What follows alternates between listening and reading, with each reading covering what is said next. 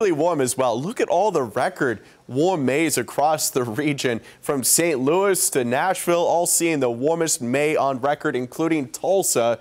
And then you had some of the second and third warmest Mays all across the east central and southeastern portion of the United States. Pretty remarkable stats for the month of May. Now, tomorrow is going to be hot as well, as we're going to be sweltering once again for most of the day.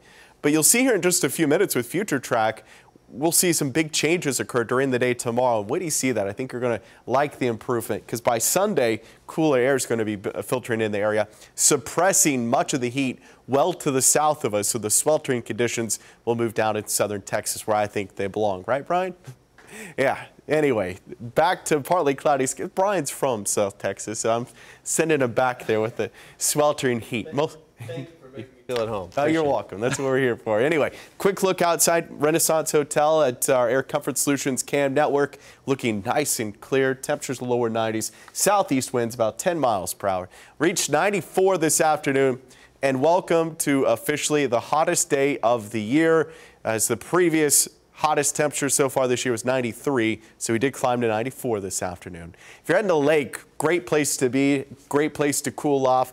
A lot of the lake levels are normal to slightly above because of the rain this week. Tomorrow will be a great lake day. South winds switching in the afternoon, picking up to the north, out of the north, about 10 to 20 miles per hour. So let's watch this. Okay, so see these little red arrows? Those are the winds. We'll start off very warm and muggy to start your day at 7 a.m.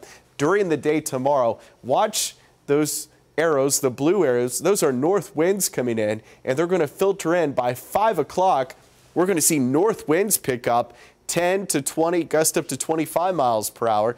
Could see an isolated storm in southwest Missouri quickly race off east. That's where the bigger chances for severe weather are going to be. But by afternoon here in Tulsa, we're going to be in the lower 90s, cooler to the north.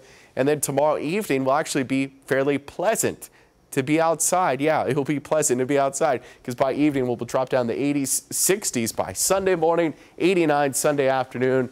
Slight chance for some showers and storms early Tuesday, and then mid-90s by the middle of next week. One of the things I love about Oklahoma is you get all 4 seasons. But I feel like we skipped spring this year. We certainly did, but I think we'll get a little taste of it over the next couple of days. That'll be nice. All right, thank you, Mike. You're welcome. Regional baseball tournaments underway all over the country. We'll check in with OU.